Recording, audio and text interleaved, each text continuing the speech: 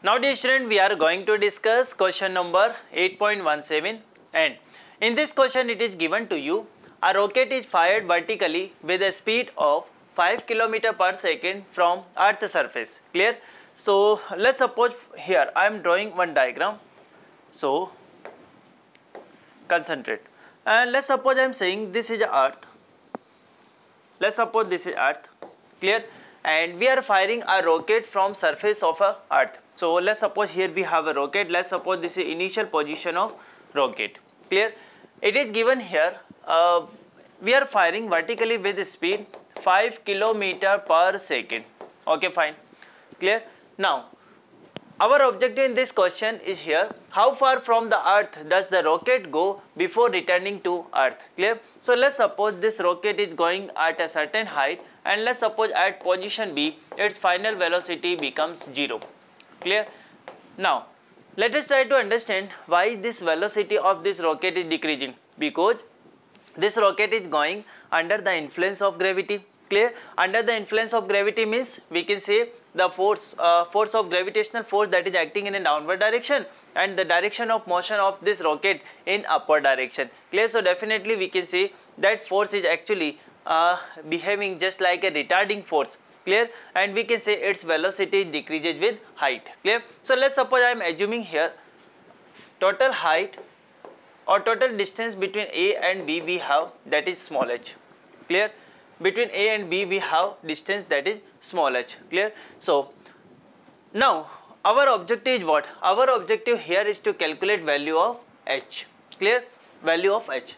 So now you can see this rocket is going under the influence of gravity. It means we know that gravitational force is a conservative force. Whenever we have a conservative forces are acting on any system, we can apply conservation of mechanical energy. Clear? So I can apply here conservation of mechanical energy between point A and B. Clear? So now I am writing here initial kinetic energy plus initial potential energy, this should be equal to final kinetic energy plus final potential energy. Clear? Now you can say here initial speed is given to you. I am assuming that is v. Clear? So half of mv square plus. Now if I talk about potential energy, clear? So let's suppose I am saying this is a center of this earth. Clear? And radius we know. Let's suppose I am saying that is re. Clear? Or you can say that is capital R. Clear? So we can say, just a minute. Yes. So we can actually we are taking here value of radius, that is capital R. Clear? So from here you can write value of potential energy. Clear?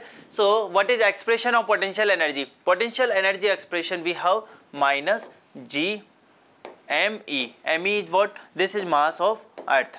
Clear? ME, M divided by, I can say that is R. Clear? R is the radius of this earth.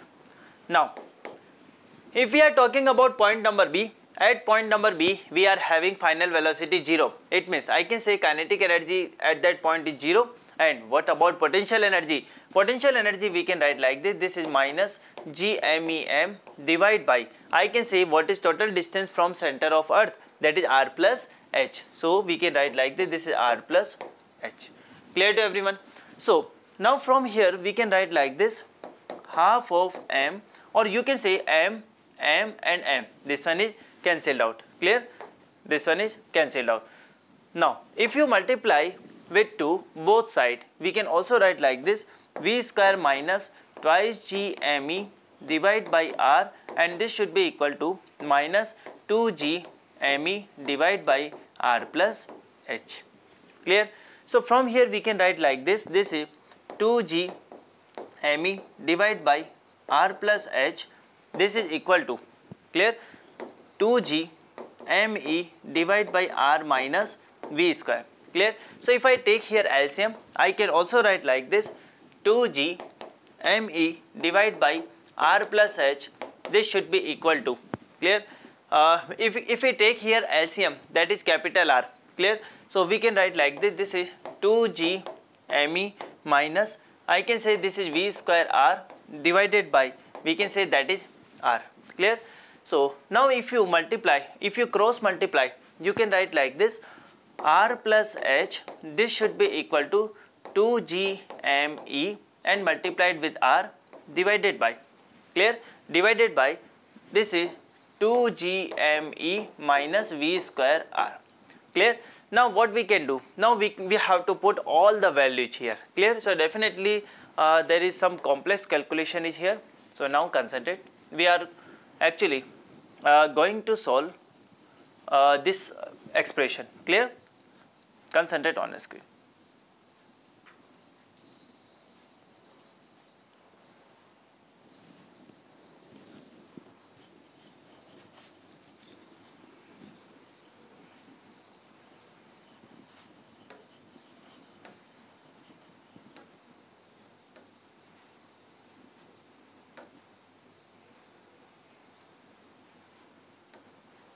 Yes, now concentrate, clear. From here we can write like this, R plus H, this is equal to 2G ME R divided by 2G ME minus V square R, clear. Now we can put here all the values. So I am writing here R plus H, this should be equal to 2 multiply value of capital G. Value of capital G we have 6.67 into 10 to the power minus 11. So 6.67 into 10 to the power minus 11 multiply mass of earth. Mass of earth means we can see that is 6 into 10 to the power 24 kg, clear. So 6 into 10 to the power 24 kg multiplied. Okay, what about radius? Radius of earth we have 6.4 into 10 to the power 6, clear. It is divided by, we can say 2 multiply 6.67 into 10 to the power minus 11 multiply. What is mass of earth? Mass of earth is given 6 into 10 to the power 24 minus. What about velocity, initial velocity of rocket, that is 5 km per second. So we can write like this, this is 5 into 10 to the power 3 whole square multiply radius of earth. Radius of earth we have 6.4 into 10 to the power 6, clear. Yes. Now we have to solve this expression. Now you can say, sir, it's a lengthy calculation. Yes, we have, but if you solve it wisely, definitely you can actually decrease here number of terms, clear. Now concentrate. First I am removing this expression, clear, so that we get some space here. Yep. Now let us try to understand. First I am saying this is 2 multiply 6.67 multiply 6 into 10 to the power 24 and this is 10 to the power minus 11. So I can say this is 10 to the power 13 multiply 6.4, clear, and we have here 10 to the power 6. So we can say 10 to the power 90, clear. Again I am saying 10 to the power minus 11 24, that is 10 to the power 13 and 6 19, clear.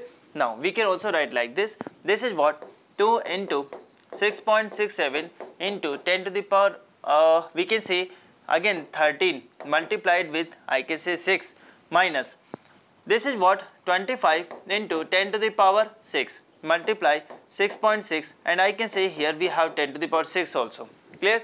It means I can write like this, if I remove this 10 to the power 6 and I can say here we can write this is 10 to the power 12, clear. So now what we can write here, we can say R plus H, this is given by, R plus H is given by, now this is 10 to the power 13, listen carefully, 10 to the power 13, if I remove this decimal I can say this is 100 and if I remove this decimal I can say this is 10. So now we can say this is 10 to the power 11 and this one is also 10 to the power 11, clear.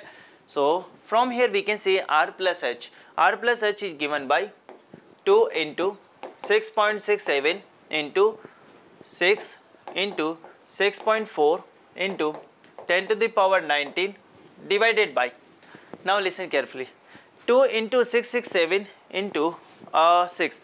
You can take here one observation, 10 to the power 11 and 10 to the power 11. We can take common and we can cancel with 10 to the power 19. So directly you can say here we are having 10 to the power 8, clear. So this value we are getting only 10 to the power 8, Clear? Now what we left here, this is 2 multiply 667 into, I can say 6, clear, minus 25 into, now I can say this is 64. Clear to everyone? Now we have to solve it. So how can we say? We can actually write like this. Listen very carefully what I am saying to you. R plus H, this is equal to, here we have 6.67, clear, here we have 667, clear, and here we have 64, clear. So how can we write? We can first actually just we can write like this. This is 30, we can say 6.67 into 12 into 6.4 multiply 10 to the power 8. Clear to you? 6.67 multiply 12 multiply 6.4 into 10 to the power 8, and I can say this is 12 multiply 667 minus 25 into 64. Clear?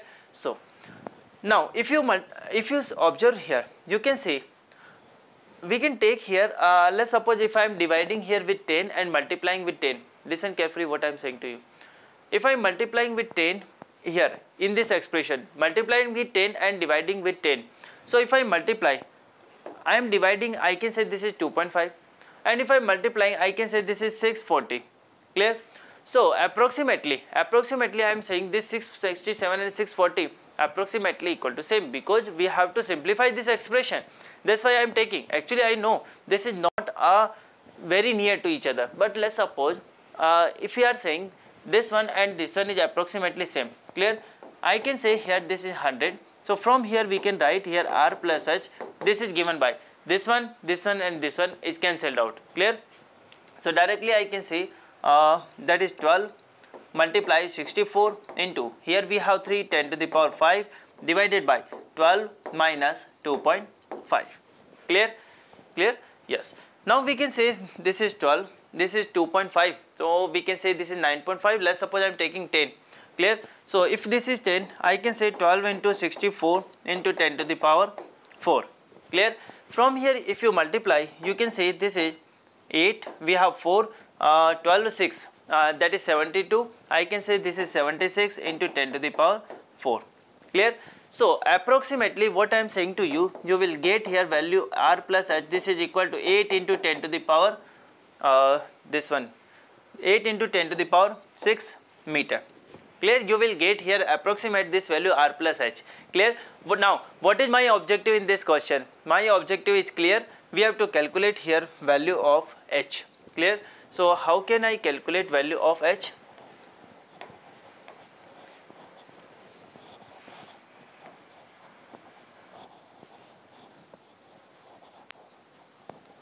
Yes. Now we can say, we can write like this, this is 8 into 10 to the power 6 meter. Clear? So value of H, this is given by 8 into 10 to the power 6 minus R. Clear? So 8 into 10 to the power 6 minus value of R. Value of R we have, we can say that is 6.4 into 10 to the power 6. Clear? So from here I can write like this, 1.6 into 10 to the power 6 meter. Clear?